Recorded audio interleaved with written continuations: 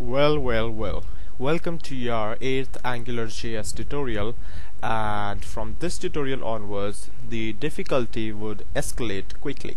So I highly recommend you to pay attention to all of the tutorials from now onwards, because we have finally covered all of the beginner stuff in AngularJS and what it takes to just know the basics of AngularJS.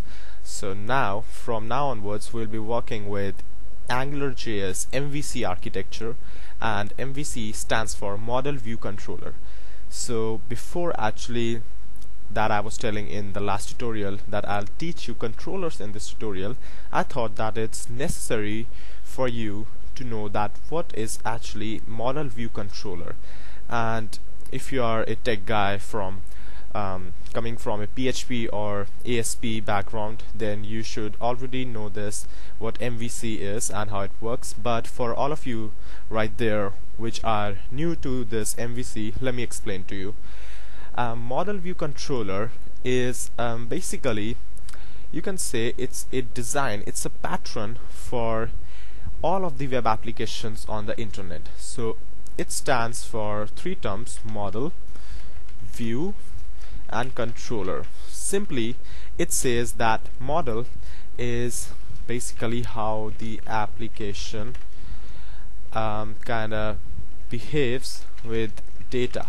View clearly says that whatever is visible to the user, and controller is the coding which would act between model and view. So what this controller do is that it would act like a link between model and controller. So we have this kind of structure, which is model, view separated, isolated from each other, and controller acts like a bridge between them. So Model View Controller, or MVC model, is popular only because that these two run in isolated environments and the logic of the application is completely separated from the user interaction. So controller kinda receives all the requests from the user and pass it on to model, and model similarly, whatever it do with the data, passes it on to controller, and controller may or may not modify that data and pass it on to the view. So in AngularJS we would be mainly working with controllers, and which is the link between these two. So the controller would kinda work to respond to the user data as well, and to the model as well. So you can kinda imagine model and view like two persons standing on the opposite ends of a bridge, and controller is the bridge itself.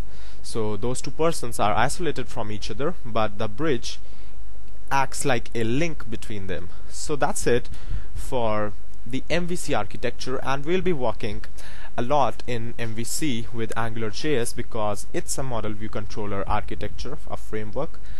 And I hope that this much introduction to MVC is good for now to understand and work with controllers from the next tutorial. So don't forget to subscribe, keep watching my videos, and I'll see you then. Goodbye.